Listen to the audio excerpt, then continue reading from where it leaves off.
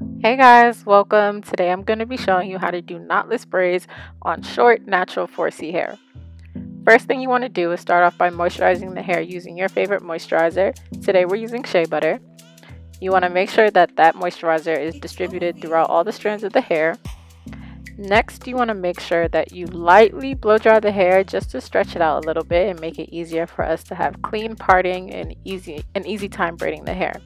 The hair we'll be using today is Expression pre-stretched hair, and I'm telling you guys this now. Try and find pre-stretched hair. That will save you guys so much more time. And the color we're using today is color number 4, just like a natural brown color. This is how the hair looks straight out of the packet. We will only be using one additional hair product, and that's Murray's Edge Wax, which is very crucial for neat and clean parting. So let's get right into it. So what I'm doing here is just parting the hair from ear to ear, and what I like to do is take a little bit of the edge wax and lay that right across the parting. Then what I'll do is go back in with the rat tail comb and just perfect the parting a little bit more. And using the edge wax helps the parting to be as neat and as clean as possible, and ensures that all the flyaway hairs are in place and not in the way of your parting.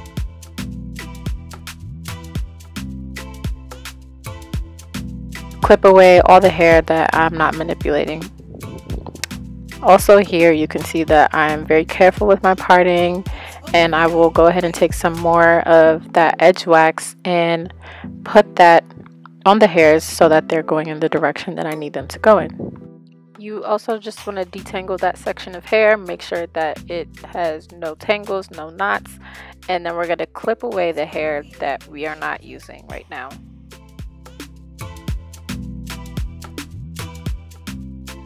Now we can begin the braid. So what you'll do is you'll start the braid with 3 sections.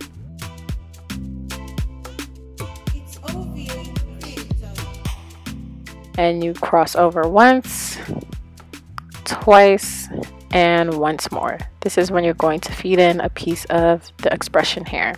Using your pinky is going to help you place the hair in between your index finger and your thumb. Then you're going to release that hair that was anchored by your pinky and continue braiding. Cross over once, cross over twice, and then you're going to release that hair, bring it back down, and feed in another piece of hair. Using your pinky again, wrap it around, put the hair in between your index and your thumb finger, place that hair above, and then you continue braiding. Cross over once, cross over twice, and bring that piece of hair back down. So you want to continue to feed in the hair until you get your desired length and size of the braid. The more hair you add, the longer the braid is going to be. And the sections that you are adding to the braid, the bigger they are, the bigger your braid is going to be. The smaller they are, the smaller your braid is going to be. So use your judgment about how much hair you're adding and when you're adding at a time. And the more you start to do these braids, the more you'll understand how much hair you're going to need. Another important thing to know about doing these braids is that the client's hair is naturally going to want to stick out of the braid. So it's up to you to use your fingers to push their hair underneath the braiding hair. I don't know if that makes sense, but if you watch how I'm braiding, I'm pushing her natural hair underneath the expression hair so that it's not sticking out.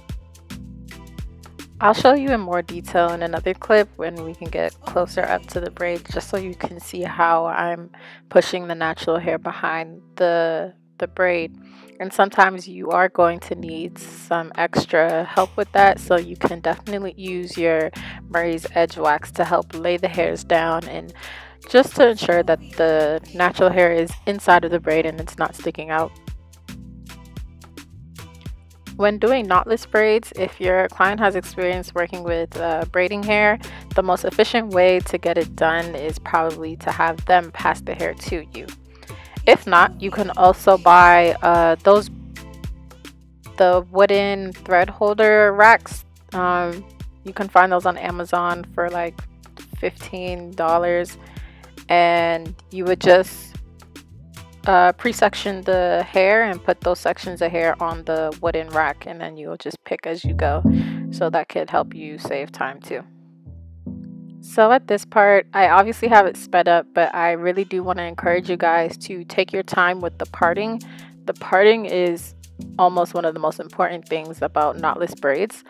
Don't be afraid to go over that part multiple times and use the edge wax to help you get that clean and crisp, like perfect parting. Okay, brought you guys in a little bit closer. So here we have our section ready, and we're gonna part into 3 sections. Cross over 1, 2, 3. Time to feed in the hair. Going to feed it in there, lift that side up, cross over 1, 2, bring that hair down, and you're gonna feed in another piece. Feed, lift up, cross over 1, 2, bring down, feed in another piece of hair. Feed in, lift up, cross over 1, 2, and bring down that piece of hair. From here, I like to change from overhand braiding to underhand braiding. It's just easier for me. That's up to your preference. And you just keep feeding in the hair the same way you would. Lift that piece up, cross over 1, bring the hair down, and you continue your braid. And as you can see here, I'm just making sure that her natural hair is laid. There was a little bump in the road there, so I just combed that down, and I'm going to feed in another piece of hair. Feed in, lift up, cross over 1, bring down, and cross over again. And you're just going to continue braiding down. Also here you can see what I was talking about previously about the natural hair wanting to naturally stick out of the braid, but I am pushing that natural hair backwards into the braid so that it's not sticking up out of the braid.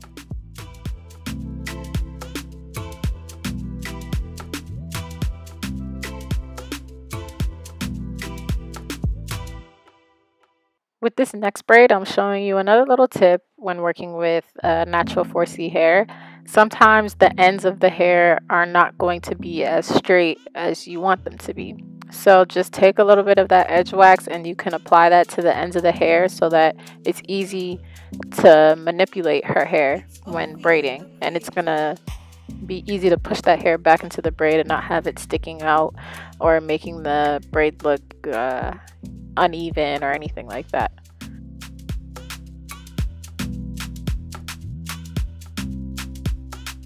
It's OVA the creator.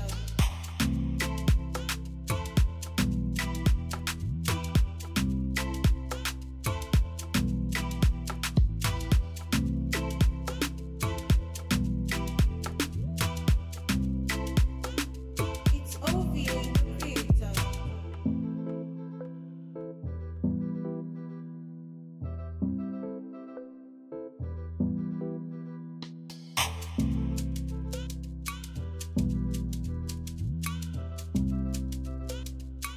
OVA the creator.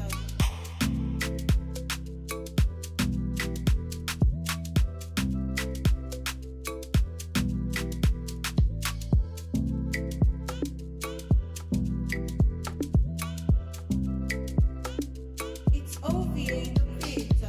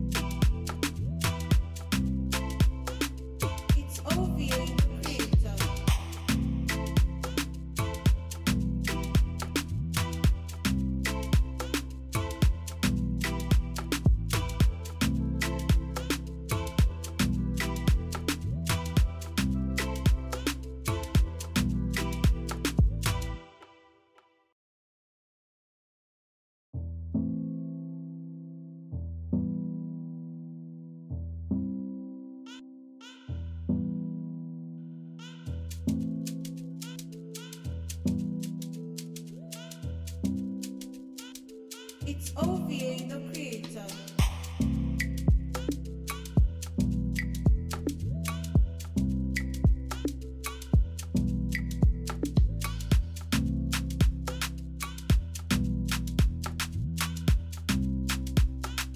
It's OVA the creator.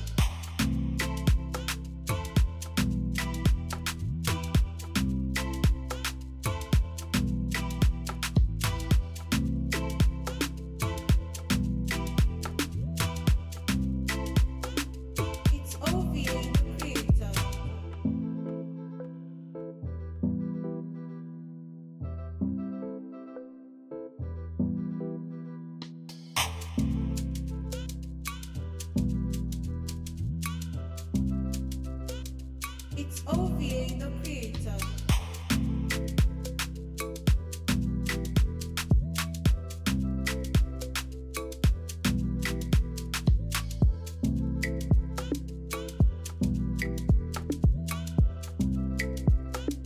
It's OVA the creator.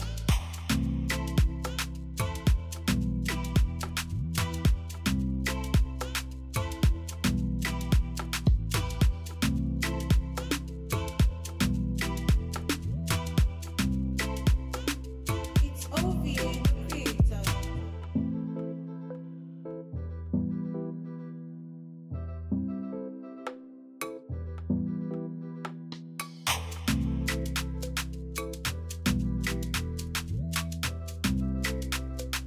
It's OVA the creator.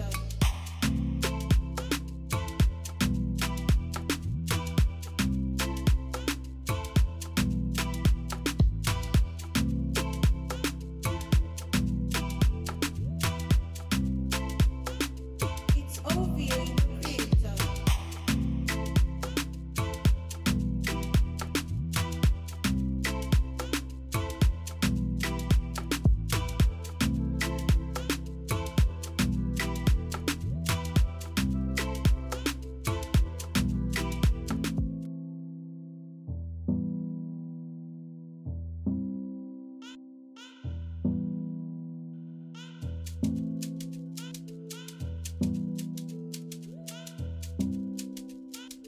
It's OVA the creator.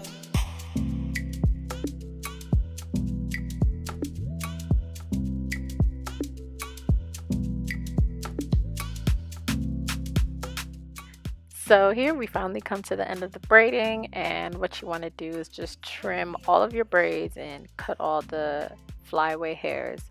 Then you're going to take some boiling water and you want to dip your ends in the boiling hot water. And what you see me doing here is moving the cup of hot water back and forth in between the braids, because you don't want to just stick the braids in there and have them all crumpled up at the bottom of the cup, because then you're going to have crinkled braids and they're not going to have, the ends will not be straight. So make sure you're just doing that up and down motion so that the braids are staying pretty much straight throughout the whole dipping process.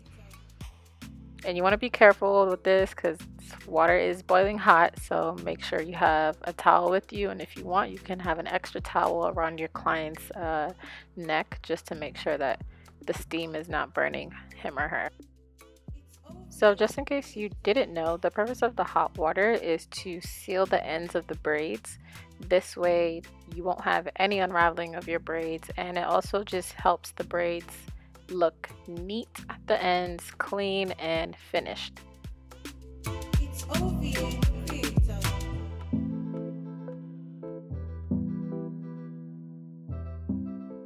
After dipping all the braids in hot water, I like to go back in with my scissors and just taper it off just a little bit more to make sure the ends are neat and look nicely cut. And you don't want to do a blunt cut unless that's the look your client is going for, but I like to taper the ends. So just carefully take your scissors. If you have a razor, that's even better, and you can just trim those ends a little bit, and then you want to dip them back in hot water once more just to seal that.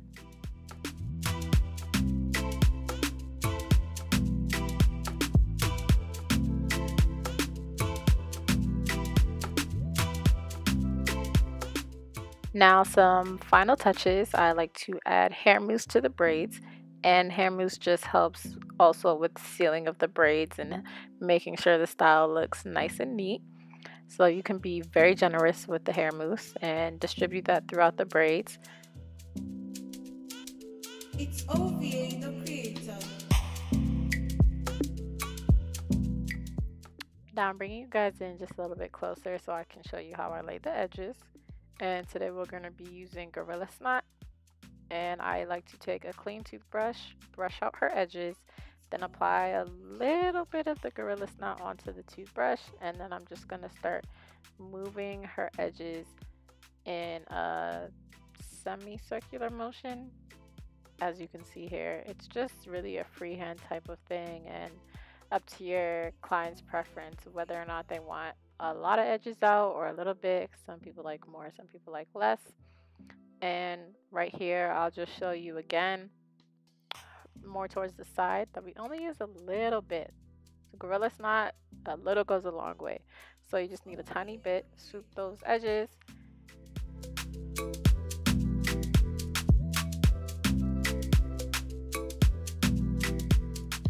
I also like to lay the sideburns just to give a completely finished look. And here on the other side, you can see we do the same exact thing. Just play with the edges, use your fingers to help you mold the shape that you want.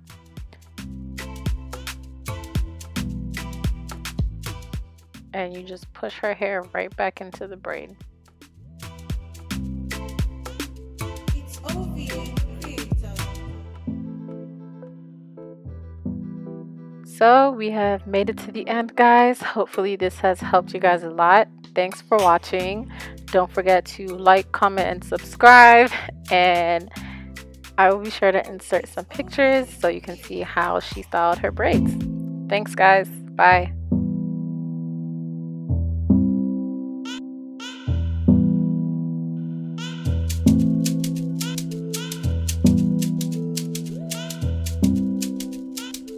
It's OVA